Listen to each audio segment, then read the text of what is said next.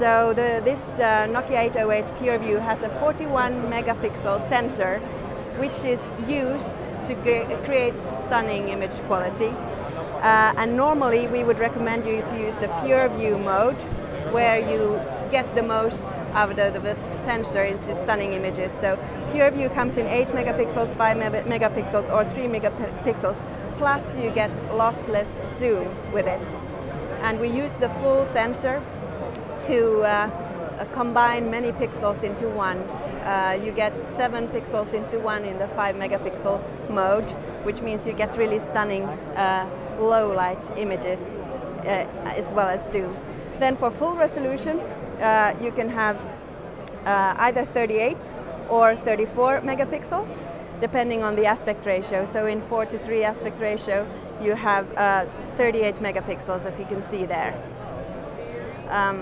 But for PureView, that really is the more interesting mode for normal people. So the PureView is 3 megapixels, 5 megapixels, and 8 megapixels? 3, 5, and 8.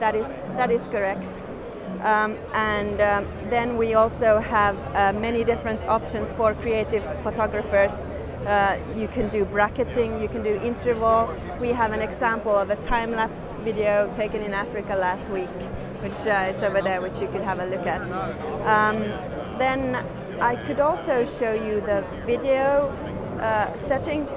This has quite a nice slide zoom. So this supports Full HD, 720p and NHD. This display is NHD, so that's why I'm showing now NHD to showcase the slide zoom. Let's zoom into Petri's hat over there. So it's really accurate, and you can frame and then decide on what exactly you want, and then it only goes there once you've decided what you want, so like that. Oh wow. Yeah, this is really accurate and easy to use. And because we have the big sensor, this zoom is lossless. Oh wow. So that's why we're doing this 41 megapixel sensor. It's not to do crazy high resolution images, but it's to get lossless zoom and to get oversampled pixels for stunning image quality. What's the resolution of the display? This is NHD. It's 4-inch NHD AMOLED. 640 by 360? That's correct. So it's a 1/9 of Full HD. How about the flash? What kind of flash does this have? This has a xenon flash here, and it also has a video LED light.